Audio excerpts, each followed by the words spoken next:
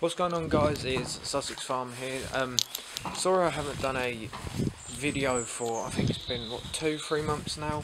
I've not really had anything interesting to post that I think you guys would, want to watch and everything. We got lambing out of the way. I've got an update video coming on that, on how the lambs are doing. We have wormed them a couple of times, which I forgot to record, but that's on my part really, because I should have recorded it but I didn't. Currently got me. He's looking out there, but pretty much I was just going to do a video on the machinery we got and our land. Trying to focus it, and go around the fields and show you how the hay fields are doing and everything like that. Our hay has pretty much nearly all gone now, so we've only got them bales there left, which I would have said there's about 25 in there, and there, as you can see, they've gone down. We did have 200 stacked in here, all the way from down here all the way up. I don't know whether you remember from the lambing video. I'm pretty sure I did have a bit of a video about that. But I currently, on my Deutz Agricon K10, something like that, K610, I've got my major 605 topper on it. I've been out doing some load of contract jobs with the grass topper, because people this time of year, you got the grass growing up long and they don't want it long and everything, so I've had a couple of big jobs to do with that, and mowing verges and things.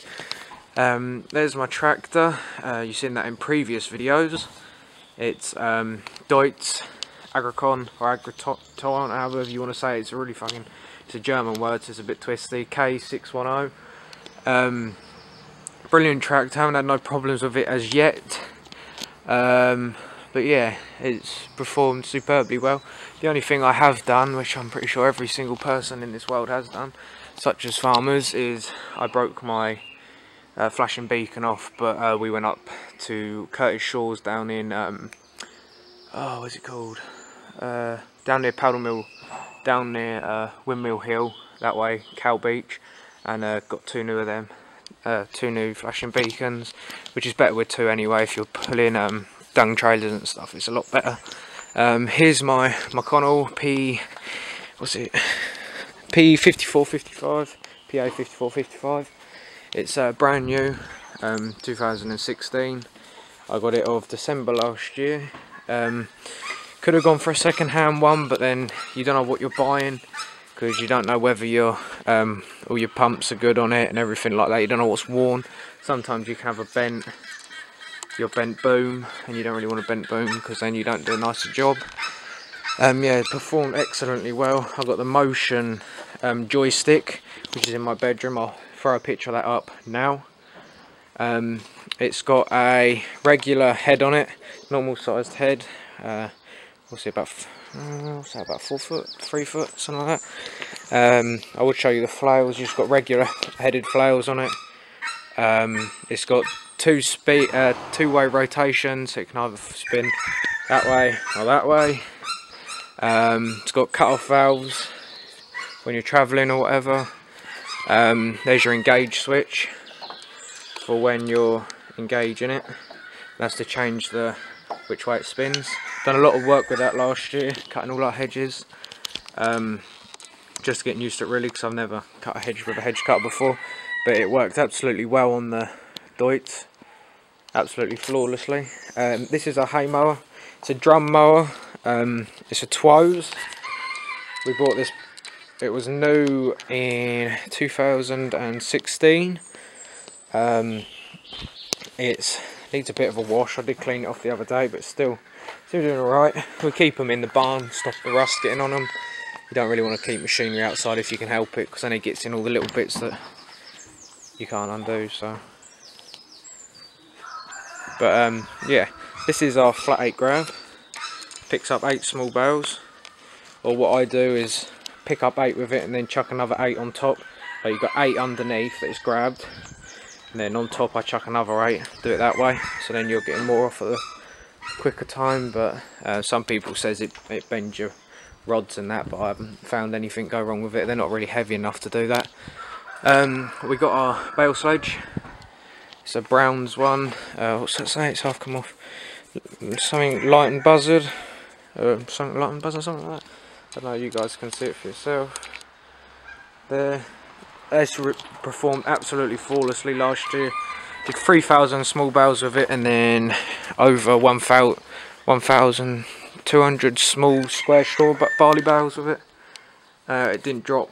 It only dropped a couple of bales. But if you guys have this problem, all it done is this chain up in here got twisted like this. If I can do it. Oh, I can't do it. I might be able to do it. Hold on. Went like that and missed out a chain. I don't know if you guys can see it. So it was missing a chain, and that was just pulling the cord too early and missing a bale. But I managed to notice it before I lost too many bales and having to keep jumping in and out of the tractor. This is our New Holland Super Hayliner 276. This bale she's quite old, but people we bought her off second hand, she'd only done, how many bales was it? I believe it was 11,000 bales, which is nothing really considering its age, and it's immaculate. You can see that you got a few nicks on it, but for its age you will do if you hit the hedge or something. But yeah, its colour on it's incredible for its age. This will soon shine up when we obviously start haymaking. I'll show you the knotters and the counter and everything. Here we got all the knotters up in here. They're soon going to be greased all up and polished up, ready for the season, because we reckon we'll be mowing middle of June, hopefully earlier if we get a couple of days worth of rain. We reckon we might be a bit earlier, but then you got the counter on there set back to 0. Okay guys, I'm in the other barn, which was where we had the sheep during lambing. As you can see, it's full up at the minute. Went to a farm sale. My mum bought, I think it was 18 of them barrels. Christ knows why she done it, but she got them for like £4 or something, so saves us using tap water. We can just use rainwater. This is our dung grab. Really I want a bigger one than this, but this is our dung grab. Really I want a bigger one. It's only got 1 ram. Really I want 3 on it. This is what we use on the John Deere 2040. It's got new valves on it, or some, I don't know whether they're called valves actually, I'm not 100% sure. But my dad was using it for the first time when he bent the ram back too far and it hit there and bent these, so I had to fit new ones in there. It's got a bit of a leak at the minute which I've got to sort out actually. I think a seal's gone in it, which is not too bad of a job. But then over here we got a Howard rotavator. Beautiful thing that is, absolutely peace. It sounds absolutely incredible. It's a real joy to use. Here we got Fordson Dexter, which currently it runs and works, and I use it for logging actually. It's currently got a flat tyre which I've got to fix, or I'll take to RLG tyres and they fix it. But it chucks out so much smoke that it feels like you're sitting in a fireplace. And we got to reseat the valves. They're not seating properly and it's chucking out too much smoke. If any of you know why else it might be chucking out smoke, then please let me know. That's just what we think it might be. It might not actually be that. But I got the handy little back bucket on it, which has got a load of willow in it in a minute that's drying out. That's about a year old, that willow, so it needs to sit and dry a bit more. It's got brand new tyres on it. There's my mum, one of my mum's carts. She drives horses, so yeah. And then we got this really old hedge cutter, which we was actually going to sell in a farm auction. There's my motorbike in pieces. I can't remember what make it is. Feel like it's a Coon for some reason. I don't know. I feel like it's a Coon, but I don't think they had them that long ago. I don't think Coon made them. No, but oh, it's Laylee. That's it. I knew it was something like that. But she's an old girl. There's no point in using that. It's absolutely, well, you'd be spending more on it, doing it up, than what you would making money with it. So Still works alright, but it's just pointless using it, to be honest. Over here we've got our Vicon fertiliser spreader slash glass spreader slash whatever you want to spread with it. We haven't used this yet, we haven't really needed to. We've got to fix it up a little bit. Got a few cracks in it from the previous owner. But this will come in handy when we're spreading new grass seed, which hopefully we'll be doing this year in the autumn. Probably be ploughing a few fields up and putting new grass seed in, new lay, get some better stuff off it. There's my motorbike, 125cc Welsh pit bike. It's currently got problems with the carb at the minute. I took the fuel tank off for my friend's motorbike up there. Here's the rotavator for the Kubota. Absolutely perfect this is for if you've got a mini garden or anything like that. It does the job flawlessly. You can adjust the heights obviously and everything else on it, so then it fits perfectly. That's my quad trailer. You guys haven't seen my quad yet. I've only actually just bought it for a very tidy price. I'm yet to get that back off the garage because they're currently repairing it for me. Because it had a bit wrong with it. That was a bit out of my hands to fix. Because I've never worked on a quad bike before and I didn't want to go and muck it up really, because it's a really nice quad bike. This is our scales for our sheep. Or we use it for our pigs, but the pigs get a bit agitated when they get in that little space. They don't really like it so much. But yeah, that's our sheep scales, which will be coming out soon. There'll be a video up of that where shortly, in about a week, 2 weeks time, we'll be weighing. Most of our lambs are nearly ready to go, really. They're around the 35 to 40 mark. So they'll be going soon. 35 to 40 kg, if any of you was wondering. This is our John Deere. Now, as you can see, it's in pieces. Got the bonnet off, the side mesh gates off, and if I climb up here, you'll see I've got everything off leading to the rocker cover.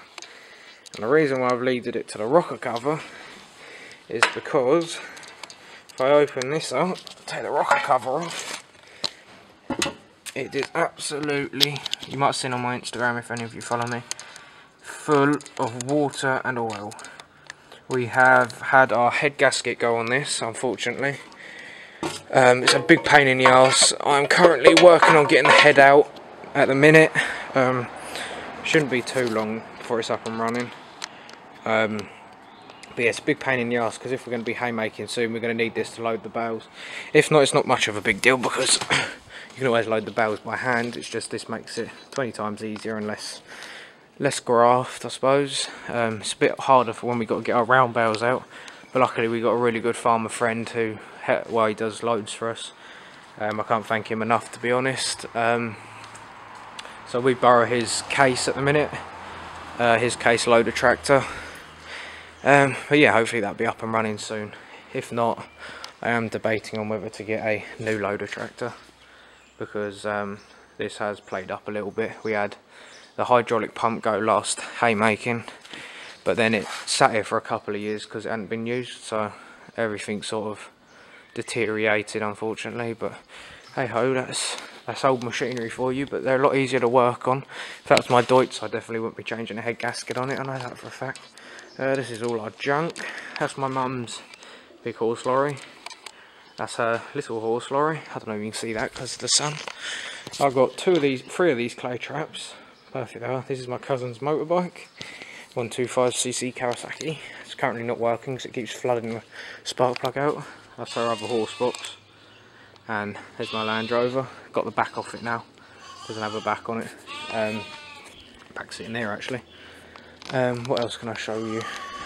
We have now actually got geese. When I did the lambing videos, we didn't have any geese. We've got 2 ganders and two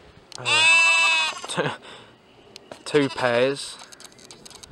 They're very nice, these geese. We've currently got her laying on 6 eggs in that white Range Rover back, and there's the other gander. She's currently sitting on 6 eggs, which they grow up and be for Christmas, hopefully. Right, I'm gonna go. Actually, Philip. We've also got 2 more tedders out here. This is our hay bob. This is what we use for tedding it, fluffing the hay up. Then there's our Westmac.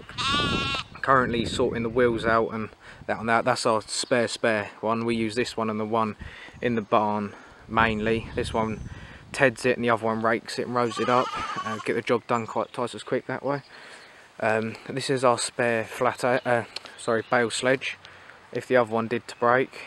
And we're also keeping it because we're probably going to be getting another small baler and running 2 small balers, because I'm getting a lot of small baler contract work coming. So if I can run 2 small balers and get a load of jobs done quick, then pretty much more money in it. So yeah, that's all the machinery down here. Then obviously we got our ring rolls, 2 small ones. Then that one, I think they amount to somewhere around 15 foot, something like that, when they're all spread out. These lambs are not our breeder lambs. This one is. It's a bit poorly, that one. These are the sort of the small lambs. These are young. These haven't been born long, these ones. But my mum went and house sitted for a lady that breeds like easy care sheep. They sort of they shed their own wool, look after themselves really well. They use them in New Zealand quite a bit. And she had a ewe lamb that wasn't meant to be in lamb that gave birth to twins. So she gave them to us, and then she had a single out of a ewe lamb, and she doesn't like wearing the ewe lambs down. It's just her way of doing it, sort of thing. We had a ewe lamb and it died through having a lamb, so we don't really like it too much, but some people do. But yeah, these are my mum's little flock. She's got 3 more up the field, but they're a lot bigger than these ones, so they had to go up there because they were pinching all the food. But I'll take you up and show you the hay fields, and then I will yeah, well, anyway, I'll see you up there. Actually guys, I completely forgot, I was going to show you my garden and the orchard and that.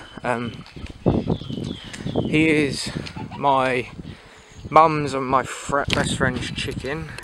He keeps them down here because he doesn't really have anywhere to keep his chicken. He got these little chicks, which somehow they've got on the roof and they're not meant to be. And then he's got lots of breeds. He's got some geese down there, Buff Orpingtons. He's got some really nice chicken in here. Obviously you've got your egg layers, so you can, you know, have some nice egg and toast and all that, and egg sandwiches.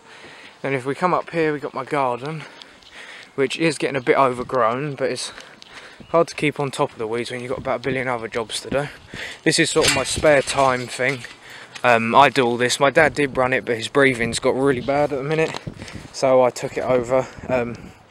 I've put my peas with this wire on it, and I really want sticks for them to grow up. But until I get some, I've just put this like this so they can just wrap around it and sort of hold themselves up a bit better.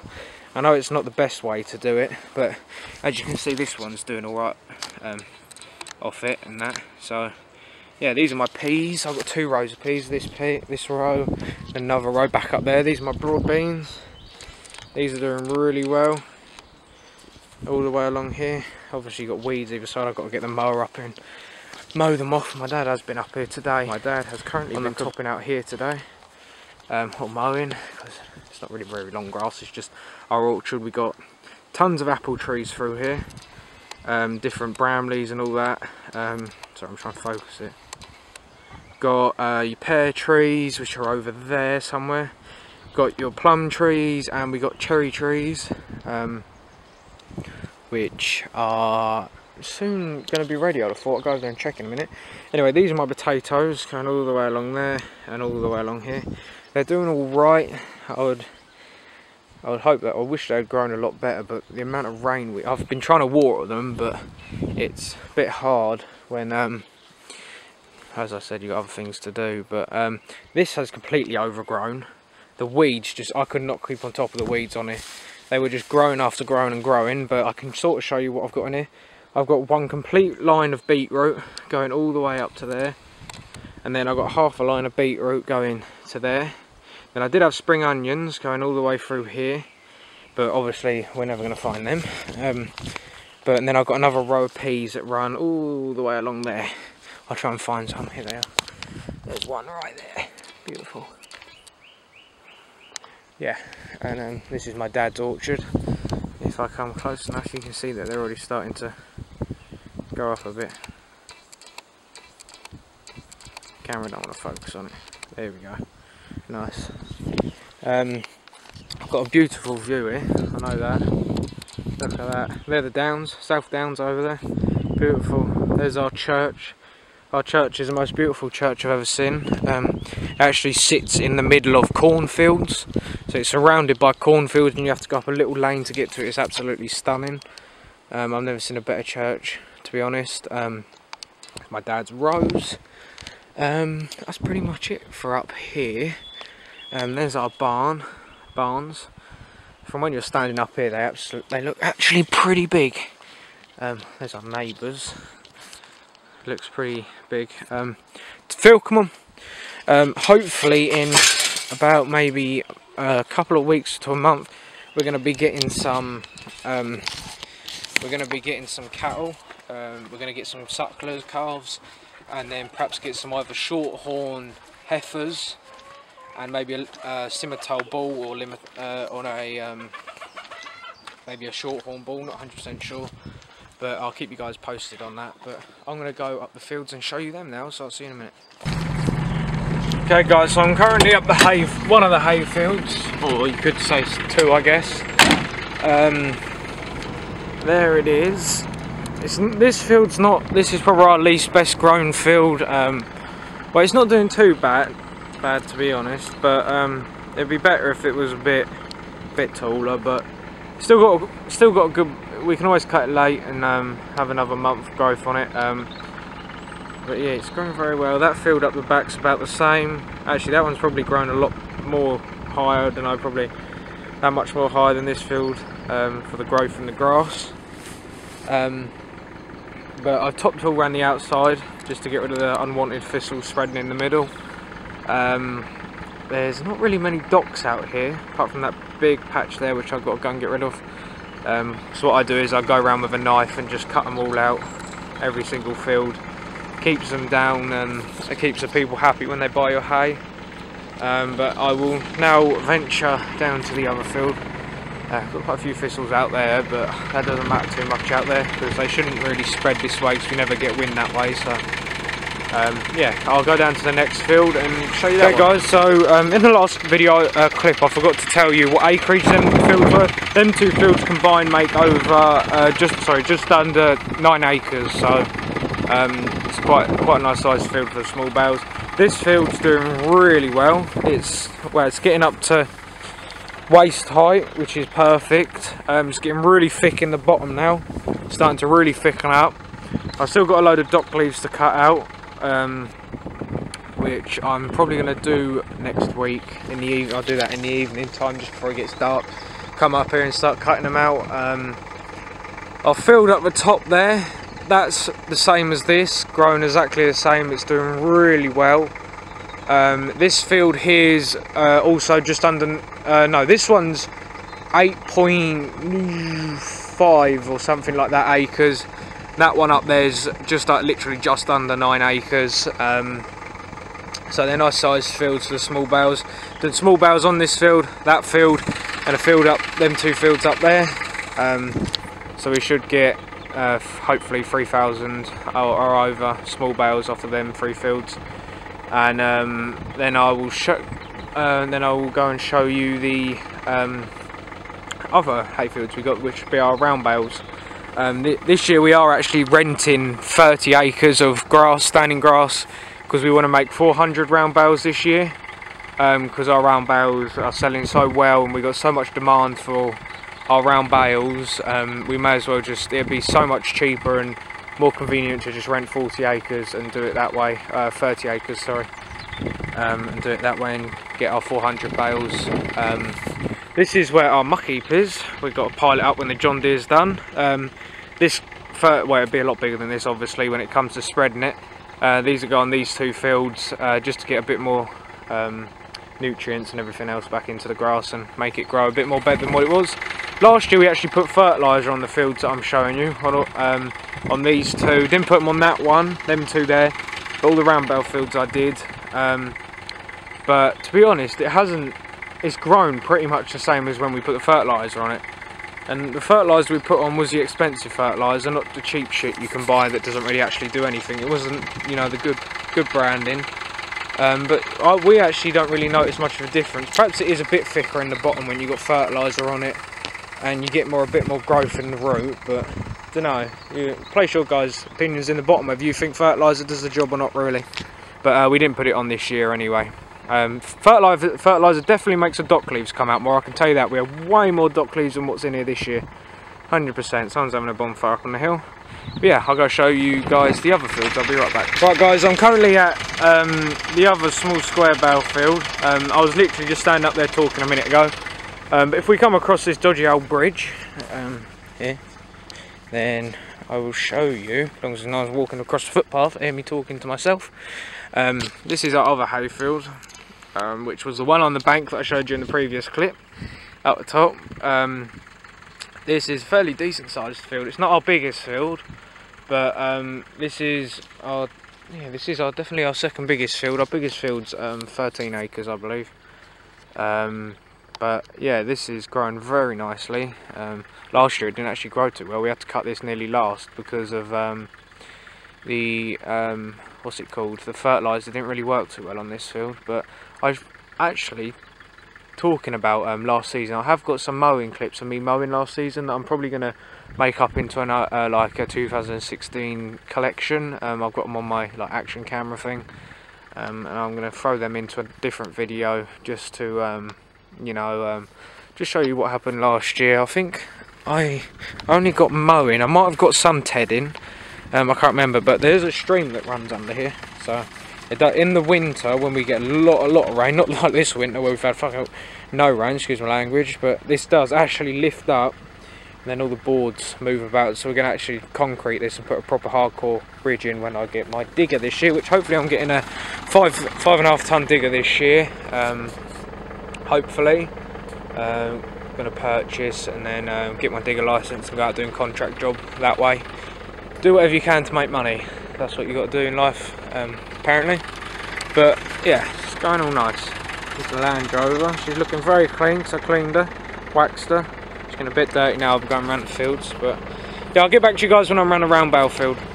Okay guys, this is our what we call top marsh field, or it's called upper lodge field on the map with all the names on it for the fields around it.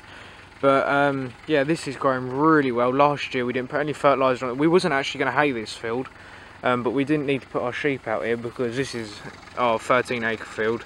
It kept growing and growing and growing, so we didn't actually need to move the sheep off it. So we just thought, oh well, if haymaking does carry on till late, we'll see how this grows and just mow it. And it actually growed really well last year and got quite a few decent round bales off it.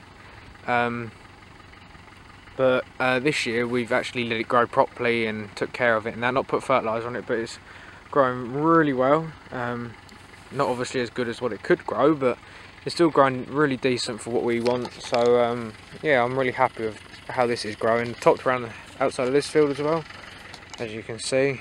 But there's only like a few dock leaves actually in this lot, and the reason being is because over that side, Colin, next door farmer, he's got corn all through there, so there's no dock seeds that can actually spread onto this field, and we haven't got any out here, so it's that's why there's hardly any out here, to be honest. But there's our lower marsh field. These fields here, these are all ours, back right down there. That's what we call marsh field, because it's all marshland. We actually haven't got anything down there at the minute. That's where we're going to put all our cattle when we get a load of them, and they'll run all that down. But yeah, this is one of our round bale fields. Yeah, it's growing very nicely. Now I'll go over, just on the brow of that hill is our other field, so I'll go over there now. I'll see you when I get there. Okay guys, this is our last hay field which we did round bales in last year. It's actually growing really well. I'll walk out there and show you if I can get the gate open. I topped this the other day and it's already growing well over my ankle. It's crazy, but yeah, this is thickened up really nice. It's got a really nice thick bottom on it. The reason being is because last year we didn't actually hay this top bit, because we didn't have enough store, because there was so much hay on the other fields. It grows so well last year, because it was delayed to August, and it just kept raining and making the grass grow, raining, a little bit of sun, raining, and that it grew incredibly well. So we didn't actually need to cut this top bit, so we only cut along the bottom and did round bales down there, and that was, I think we got, this is an 8 acre field, 8.5 acre field, yeah, and we got about must be nearly 90 bales off, no, 80 bales off half. So that shows how much hay was actually on here. But yeah, it's growing really well out here. This will probably be the first field we cut. This top half anyway, the bottom half might be cut later on, because it's not growing as well. But it's all growing good, to be honest. I hope you've enjoyed this sort of update video of what's going on at the minute, and machinery video, and a sort of a tour of the land. There's still plenty more fields up over that way. They've got the woodland there and more fields back that way. But yeah, I'll show you them later on when it comes to it. And hope you guys enjoyed this video. Don't forget to like, comment, subscribe. Go check my Instagram out, Matt_Beach. I post what I do pretty much daily on there, whether it's tidying tractors up, fixing tractors, moving things, my contract work. I post it all up on there, so if you want to keep updated on what I'm doing day to day, go up on there. Don't forget to drop a like, and yeah, that's pretty much it. See you in the next video. Peace.